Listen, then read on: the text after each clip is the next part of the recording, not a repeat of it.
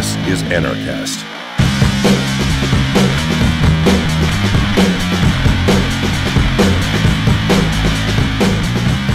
Hey peaceful people, welcome to another edition of Anarchast, your home for anarchy on the internet. I have coming in from London, Gregory Sams. Very interesting person. I met him through Doug Casey. He's got quite a very interesting history. He actually was the first person who created the veggie burger.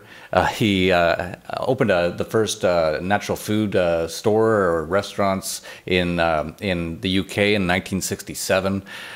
He actually used to go to Doug Casey's old Heiress Society conferences, and that's how he knew Doug Casey, I believe. But most importantly, he's just coming out with a book called The State is Out of Date. We Can Do It Better, which we'll definitely talk about that, and it sounds like it's a great book. So we're going to get into all of that, but first, Gregory, how did you become an anarchist? I don't know if I ever became an anarchist. The word is kind of means so many different things to different people today, but I was really impressed by Lao Tzu when I read him. I was like 14, 15 years old. And it was only after I'd finished writing The State is Out of Date that I found out he's sometimes referred to as the world's first anarchist. Somebody who read I called the first version of this, it's been upgraded, which I came out with in 1998, was called Uncommon Sense, subtitle The State is Out of Date. And that was in tribute, obviously, to Thomas Paine's Common Sense, because he pointed out we didn't need a king, turned a tax revolt into the American Revolution. And I'm really pointing out here that we don't actually need the government because, America started off great because the government was really small. But then eventually it just grew big and big, and ultimately it doesn't matter how you choose who's saying you do this or I'm going to damage you somehow, because that's the mechanism that is at fault, not how you pick who carries the big stick. So I'm a great believer in freedom, and I don't really want to attach isms or ists to myself because people get weird ideas. And I think freedom is the natural state for the world, and everywhere we look, we see freedom. Like in the rainforest, self-organizing, everything kind of finds its place, and you get a stable, balanced system. You get water molecules doing it in weather systems. We do it as well, and as you well know, we've had thousands of years of human history without the top-down state, where free people look after themselves and had civilization at the same time. So I only found out about Kropotkin after I wrote Uncommon Sense. Somebody said, "Hey, you remind me of Kropotkin." I said, "Wow." I looked him up. I started to read the guy. I said, "Hey, I dig this stuff." So maybe I've been an anarchist all my life. My dad told me always keep off the beaten track. I've always done different things. I've never had great respect for authority when they're patently wrong about stuff. So, I think we're all anarchists, but we get trained otherwise to think that we need shepherds running, telling us where to go, and sheepdogs barking at us when we don't listen to them.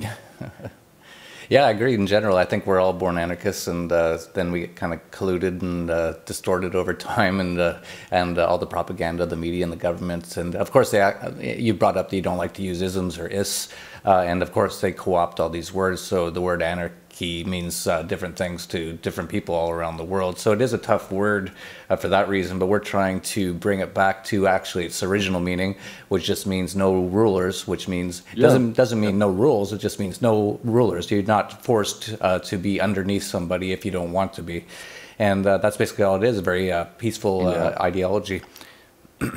I agree. I spent many years, a few decades, in the natural food industry, selling organic foods. And I used to think, well, it's a shame we have to call this organic, because that's the natural state, And it's only because we've had all these pharaohs and popes and kings and presidents and stuff that we have to then give a name to that which was the natural state before all of that, to distinguish it, I guess. Yeah, it's funny, all these words, like the word liberal in the U.S., that word liberal used to basically mean libertarian, but now it means you stealing money from people and giving it to other people. And Yeah. all Crazy. these words. Yeah. Well, there's that I saying. would, if I was feeling in a happy spirits on a sunny day, I wouldn't tell people I'm gay. Yeah, all these words, and of course that's a big way that the government over time has co-opted and really been able to manipulate people, is because they've really co-opted a lot of these words. And when they take away a lot of these words, it really gets hard for people to communicate. And when people don't even understand what the other person's saying, and that's what they do. But I think thanks to the internet, that people are getting access to more information, and so they can't control all these words and do those things as much as they used to be able to do. So that's one good thing. Yeah, there is the much greater potential to be free and be informed if you're willing to step outside of the pen. Yeah, and it is a pen. And I can tell that you're not from England unless you're really faking an American accent there. But how did you end up in England? My parents brought me here when I was 3 years old, and somehow I managed to keep the accent. Don't ask me how. Wow, that's interesting. So yeah, let's talk about The State is Out of Date. We Can Do It Better. It sounds like it's great. What's some of the main things that you cover in that book? Well, I make the point that we've tried so many different formats of top-down rule. Right from pharaohs to presidents and everything in between. And none of them have worked. They all fail. And I don't know if you probably heard of Andrew J. Galambo's, the Free Enterprise Institute. No, I haven't. Well, I took a course with him in the 70s, and he taught me two real things. Well, he taught me loads of things. He taught me about the power of freedom, just how important it is for people to be free to exercise their will in a non-coercive manner. So he also made it really clear to me how impossible it is to use coercion as a tool for positive and sustainable social evolution. Even, I've got feelings about organic foods and various things, but, I know that the answer is not to go in and subsidize organic farmers and tax people who eat more sugar than they think they should be eating in their diet. I mean, that is not the way to do it. And he also taught me this principle about the profitability of morality and the morality of profitability. And I took that on board, and I really got it when I read this book called The Golden Arches, The Golden Arches. And here I am, the creator of the Veggie Burger, and I read the story of McDonald's and Ray Kroc, and I see the reason he put McDonald's on the map is he was a moral operator. And he really had integrity. He did deals with handshakes. He didn't screw people. He didn't change people's contracts because somebody was offering him a little bit better deal. He really made sure the McDonald's shops were kept clean, and I was like, God, I didn't really want to. I ended up often being a defender of McDonald's, and here I would never touch their product or go into a McDonald's. But I see how they got there, and so, God, I forgot what the question was. Now I've gone. I was just asking you what the book's generally about. Yeah, so it's and it really does point out how we do it better, how everything that we have in this world, everything we cherish, from airplanes to smartphones, music to the clothes we wear, and all of this stuff was created by human beings, not by the state. The state we have to credit with beet, sugar, and radar. And all they do is come in. That was pretty expensive beets. Yeah, yeah, right. I think it was Napoleon did that, and we just do so much, and the state is such a small player in that. It's really not the main player on the field. But when you open the newspapers, all we read about is government this, government that, busting this, busting that, new laws for stuff, and it's just crazy because we've done all this stuff on our own. And we created the international airline industry out of two bicycle mechanics. I'm sorry, yeah, in the Wright brothers. So it's just, and we have done it in many ways, and so it's a very positive book in that sense. And my main message is is to stop expecting the state to do things, because so many people think you have to have that top-down control in order to solve the problems of the world, and we see that they don't do that. They don't solve the problems of the world. They spend more energy creating biofuel than the biofuel delivers, and that's the government getting involved in saving the environment. In Europe, we had a crazy situation where fish stocks were going down. The European Union said we've got to do something, so they implemented these controls, which resulted in fishermen throwing away half of their catch dead back into the ocean. And that went on for years and years. It's still going on, but it's going to stop in a few months. And that was only because one TV celebrity chef made it his mission. When he found out this was going on, he spent 2 or 3 years campaigning in his programs, and eventually the European Union said, okay, well, we're going to have to do something about this, and they're doing something about it. I don't know if it'll be any better. Yeah, please don't do anything. Yeah, exactly. That's Thomas Jefferson and Thomas Paine, and somebody else took claim to, that government is best which governs least. Yeah, and not at all is even the best case scenario. And you brought up so many great, you brought some great points. First of all, about newspapers, and I've kind of been wondering lately if there was no government, what would be in the news? Because it's all government stuff. You look at the top headlines. The president said this today. This scandal happened with this politician. This happened here. Oh, they're going to crack down on this. It's like, what would actually be news? Just be pretty much, oh, something happened here today. A couple of people died on a roller coaster or something, and it'd be pretty, and I think so much of that is, it really warps people, because they kind of think that all this stuff is going on all the time, and it's crazy, I can't keep up. But most of it's just all BS from government, just causing problems. And you talked about how they destroyed half the fish stocks. That government does that all the time. They did that during the Great Depression. I forget the exact details, but there was something about milk was too cheap, or there was some sort of milk lobby. And so the government, during the Great Depression, when a lot of people were having a lot of problems eating, threw out like all the milk. They just poured it into the streets. Like, this is what government does. I'm amazed that there's not more of those sort of environmentalists who, I generally don't like too much in general, a lot of them, because a lot of them seem very anti-human, but there's a lot of good people who have good intentions, who believe in the environment. Of course, we all would like to see the environment be as healthy and as beautiful as possible. That's great, but the way they go about it is just totally wrong. And I'm amazed there hasn't been more environmentalists who have become anarchists, because if you look at all the damage done to the environment, it's almost always government. You're talking about nuclear bomb tests all throughout the 20th century, just blowing up nuclear bombs. I saw a photo of like this family watching on their porch in Las Vegas, this atomic bomb being blown up in the desert. They're like 20 miles away. No one seemed to, think that was an issue. And the government is just constantly causing problems. And it's just amazing that I think people are starting to wake up to that. I don't know what you think about that. And you're kind of involved in the more natural, organic foods, which, like you said, unfortunately, we have to say that because most of the food isn't. And a lot of that's caused by the government again, especially with Monsanto and all that kind of stuff.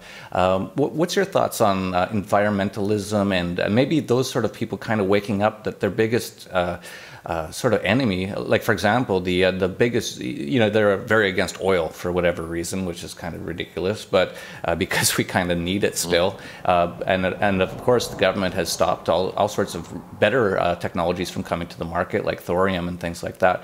But do you think some of these environmental sort of people might start to wake up that, for example, sorry to keep talking here, but I keep thinking of things, but the Greenpeace founder, he quit Greenpeace because they were so insane.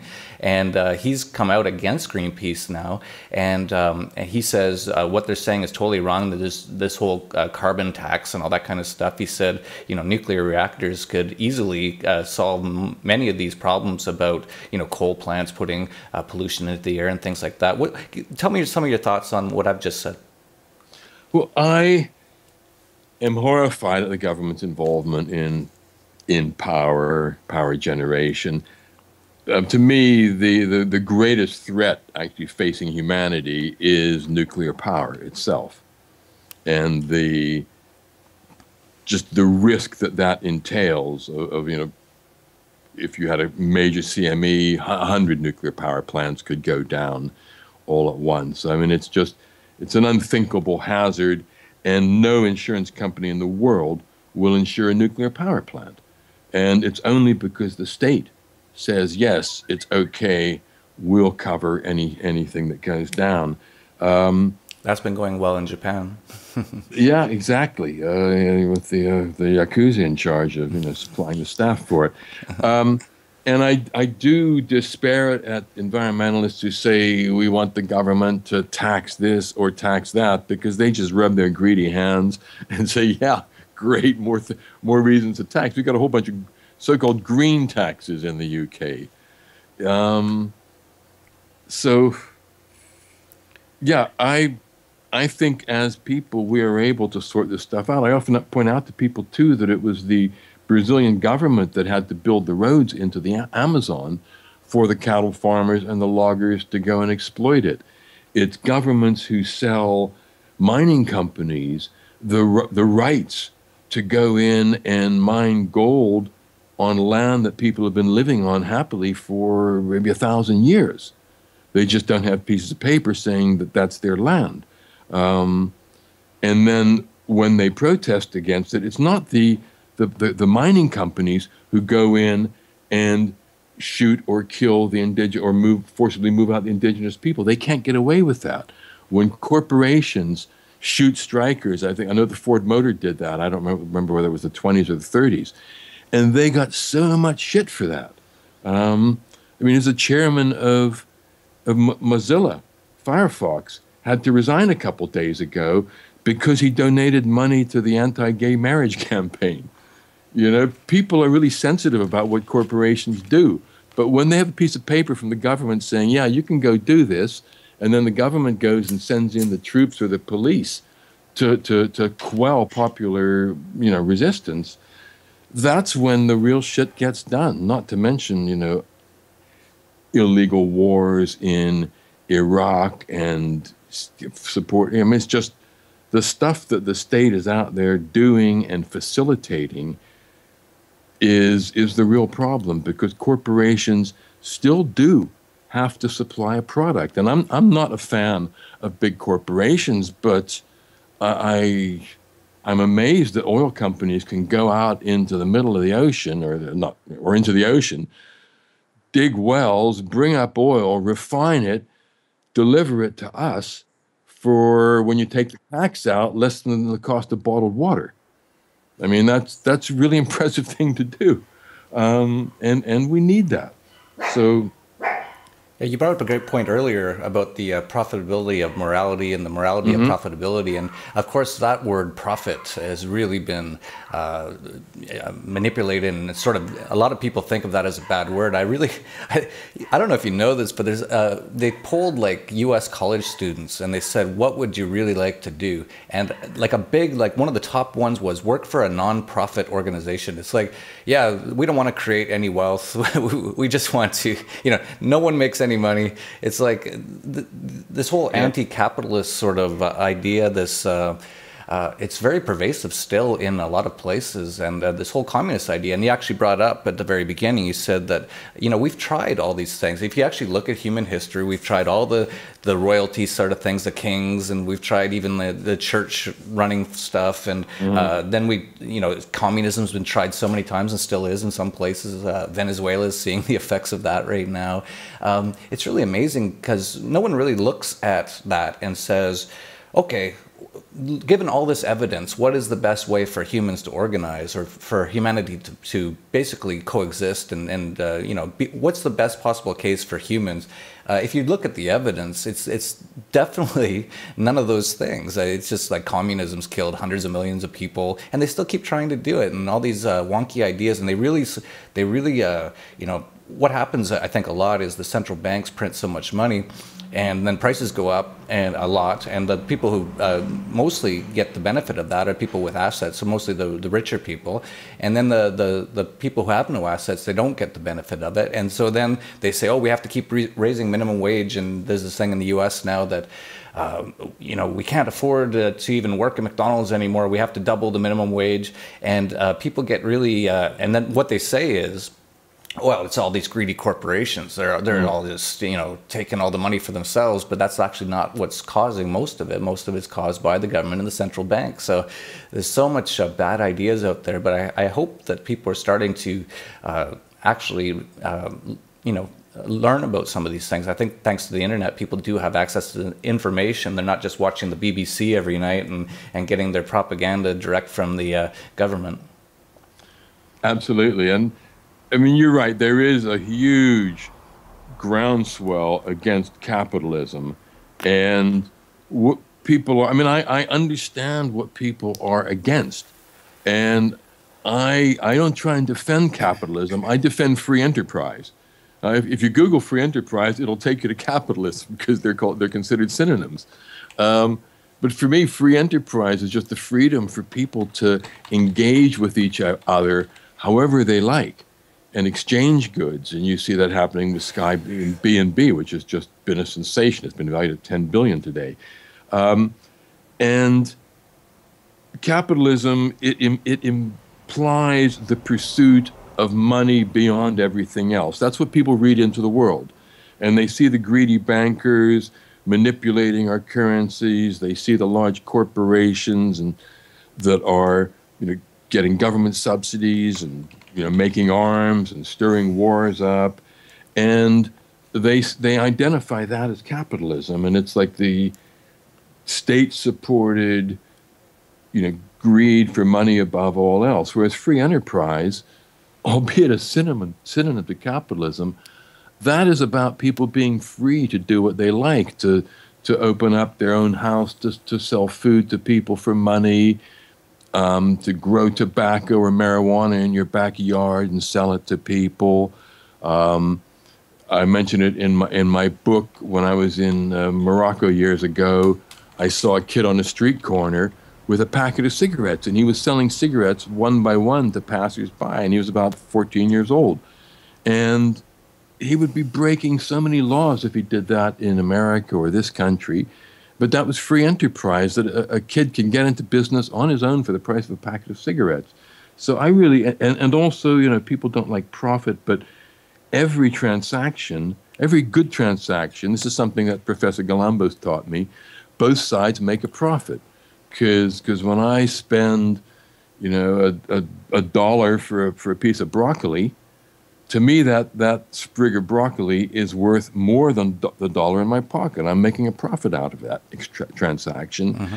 And of course, whoever's selling the broccoli values my dollar more than that piece of greenery. So, you know, it's a profit on both sides in most transactions, and there's nothing dirty about it. But again, it's been given a dirty word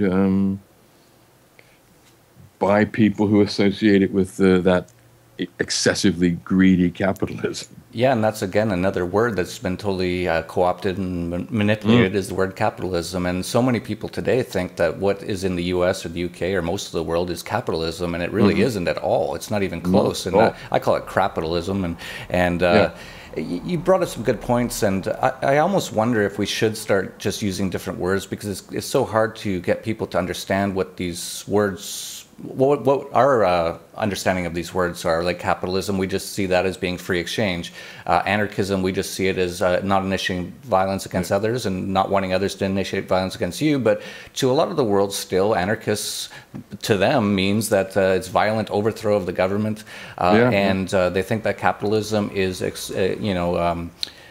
exploiting consumers, which it totally is. And then you brought up a great point that needs to be said more, that actually every transaction, unless you're dealing with insane people, actually has profit for both sides, or they wouldn't enter into it, unless they're being coerced by the government, of course. So paying your taxes is not a two-way profitable transaction at all. But if it is an actual not uncoerced transaction, every single transaction that's ever happened, unless someone's completely insane, and even if they are insane, you know, who's to say they are insane? Maybe that's what they really want. If they want to give $1,000, that's right. That's their judgment. They should be allowed to do that. It's unfortunate if it doesn't work out for them, and that happens all the time, of course. But you have to let people do these things. And so I wonder, there is words that maybe we should start using more. Of course, a word that a lot of anarchists call themselves now is voluntarists or voluntarists. And I think that word is quite interesting because it's really hard to get offended or angry about that word, because if anyone asks, well, what is a voluntarist or a voluntarist, you would say, well, I think all transactions should be voluntary, and I think most people would agree with that. So it doesn't bring in the stigma of the anarchist word. And then of course there's the word agorist, which means you just want all transactions to be uncoerced and in the free market and have nothing to do with government, which is coercion. So I do call myself an anarcho-capitalist. I call myself an anarchist. But I totally understand why a lot of people call themselves voluntarists and agorists, because it is really hard to get past those words with some people. And capitalism is another great example.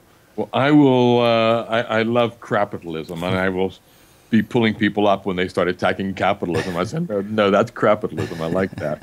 But back to something we were saying earlier, I think if we had genuine free enterprise, not a system, free enterprise in our society, we wouldn't have these so many corporate behemoths like the oppressing people and creating monopolies that upset people, because you would have this natural competition. It's so hard to start up as a small business today and comply with all the regulations that are required. And so you get, chains of restaurants and chains of stores, because, for the individual restaurant owner to comply with everything you have to comply, it's not easy. And of course governments love corporations because they can take the money out of tens of thousands of people's pocket through one agency.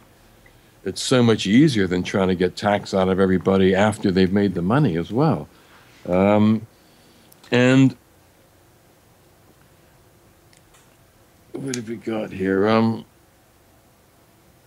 can't read my notes there.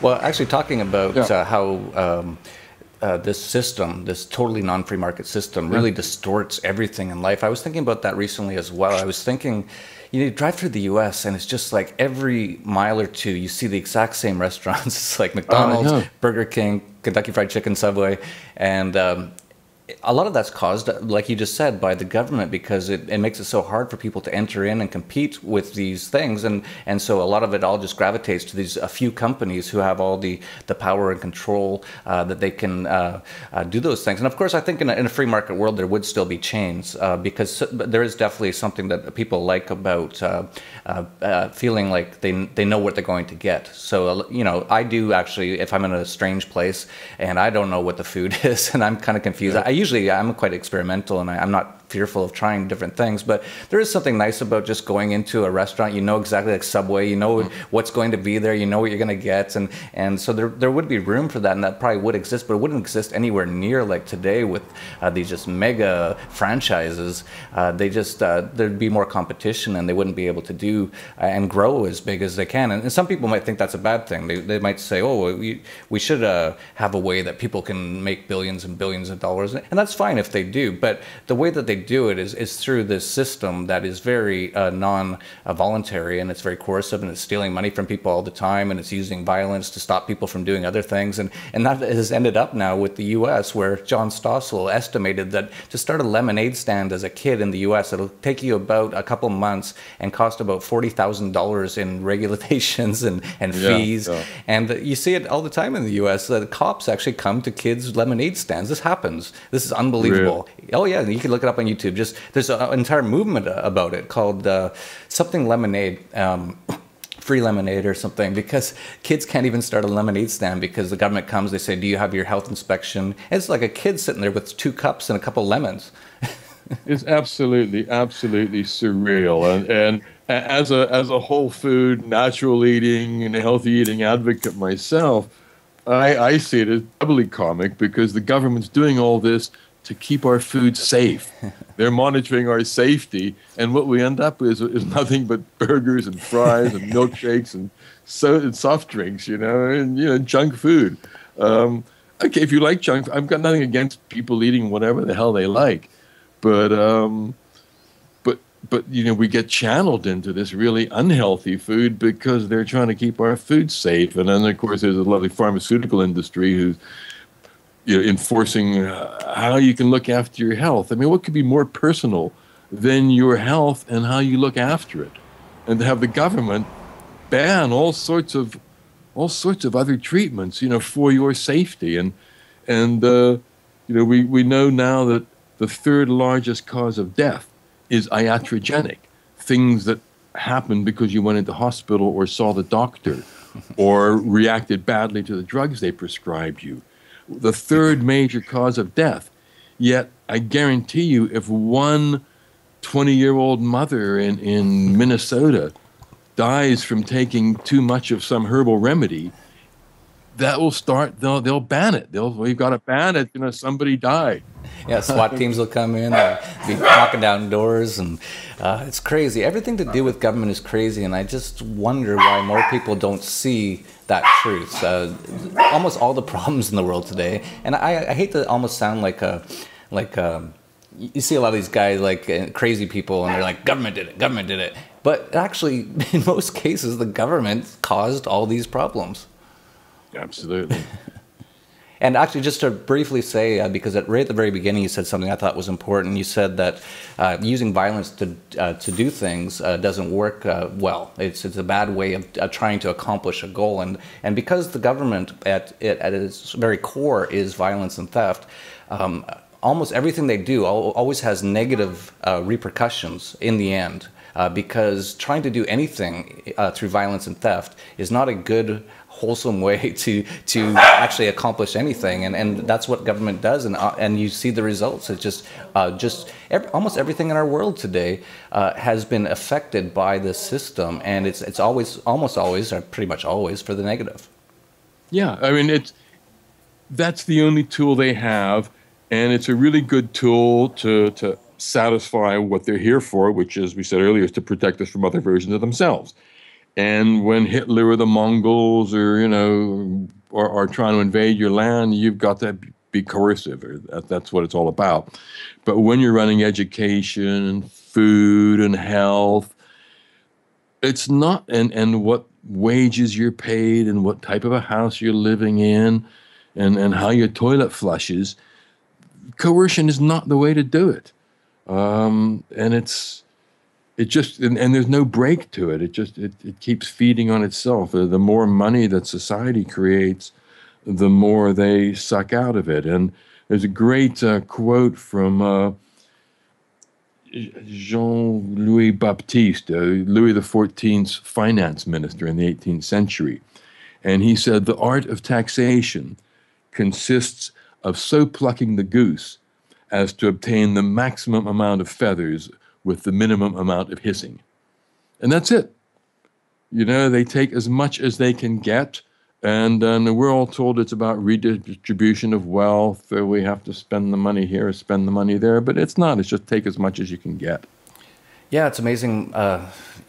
I think a big part of it too is government schools, because that really, they don't teach you any of these negative things about government at all. And if anything, they always try to, you know, you do your Pledge of Allegiance in the U.S. with the president's picture on the wall, and then once you graduate with your badge of obedience from the indoctrination camps, then you go to a sporting event and you have to stand for the national anthem, and you know, it's just constant pro-government stuff. And now it's even worse. I don't know if you heard about this Common Core in the U.S., this new school curriculum. It's so outwardly, obviously, like the question will be something like, reword this sentence: the president is our savior, and he has a really tough job, and then you have to reword the sentence. Like all these things are in this curriculum now. It's just really. Oh yeah, you should look into it. It's crazy. Well, you know what you say. I mean, another way of looking at it, that is why people are so attached to the state. Is if you're brought up from a child thinking that all black people are slaves, or thinking that, you know, all posh women bind their feet so they can't walk to be, you know, valued, or if you're brought up thinking the earth is flat, you know, that's imbued. You just take it for granted. even if you're a kind, benevolent, thoughtful person, you take it for granted, and people just assume that the state is an inevitable part of being human, and we have to have it there. And it's being, I can't believe what you just told me about having the sentences in school books. That is scary. It's worse than even I said. It's crazy stuff. Like the math part of it will be something like, if the government had 5 eggs and the president had 3 eggs, how many eggs would these great people have? Like it's so outwardly like ridiculous. And then to actually do the math equation, they don't actually do it traditionally, like the normal way that we kind of learned how to do math and subtraction and stuff like that. They have this ridiculous, I can't even figure it out. I've tried to figure out how they come to the answer, and the answer actually now in this Common Core, and actually some states have started to say they're not going to do it because it's so ridiculous. Some of the answers, because they want to make everyone the same, like we're all the same, no one's better than anyone else, and actually they punish people who try to be better and get better grades. And so the answer is sort of, you can have any answer you want, but you have to kind of say how you got that answer, and it has to be friendly. Like, so, keep your kids out of public schools. Like, it's just, Vladimir Lenin, you talk about all these government, the statist people in the past have all said, like you said about the French guy, what he said. And they've all said how it all works, but no one seems to notice. So Vladimir Lenin said, give me your child for 4 years and the seed I plant will never be uprooted. And now it's 12 years and more than that in a lot of the Western world. And that's how they get control of a lot of people's minds is through these systems. And it's just terrible. I'm running out of time. I'm sorry to say that because I'm enjoying this conversation, but I have to get on to something else. But why don't you let people know where they can get The State is Out of Date, and anything else you'd like to let them know? Well, my website is gregorysams.com. That's SAMS. And the book is called The State is Out of Date. You can get it through my website, or you can get it through Amazon. If you Google it, it'll come right to the top. I also wrote another book, which you can see about on my website, titled Son of God, S-U-N, which kind of takes the rug out from organized religion, as The State is Out of Date does for the organized state. That's great, and that would be a whole other conversation. Maybe we'll have that sometime in the future. So that's been Gregory Sams. We'll have all the links down below. If you like this video, definitely subscribe to us on YouTube. Or on Facebook. We're on Facebook as well. If you enjoyed these kind of conversations, help us spread the word, because the more that people wake up to this stuff, the faster that we can get rid of a lot of these problems caused by the state. And the state is out of date, especially in today's digital world. And it's going to be very interesting to see how this next few years and decades progress, because there's a lot of things happening. So stay tuned to here at Anarchast, and we'll keep you up to date on that. And also check out the Dollar Vigilante, my other website, where I talk about a lot of these issues and how to survive and prosper during this very dangerous time for humanity with all the things that the government is doing. So that's it for Anarchast, your home for anarchy on the internet. Peace, love, and anarchy. This is Anarchast.